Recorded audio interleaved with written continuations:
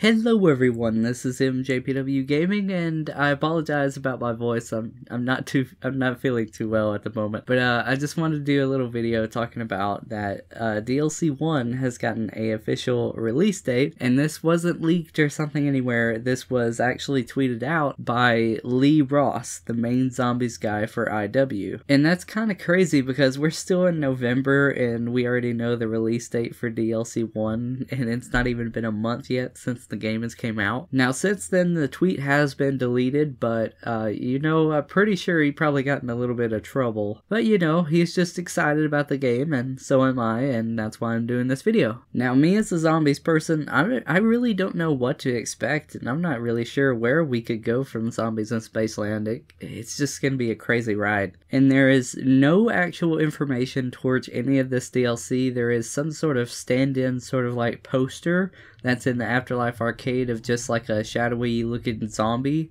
And in the files, that little poster is called DLC 1. And in the Afterlife arcade, it says coming soon. But really, there's no real information that we can get off of this poster or anything that's been out. So no matter what you see, there is no actual information towards DLC 1, other than this newly tweeted release date. So like I said, I just wanted to update you guys on when to expect DLC 1. And I apologize, I just wanted to do another video today. I'm sorry for being sick. Some things I just can't help. So with all of that being said, thank you so much for watching, and goodbye.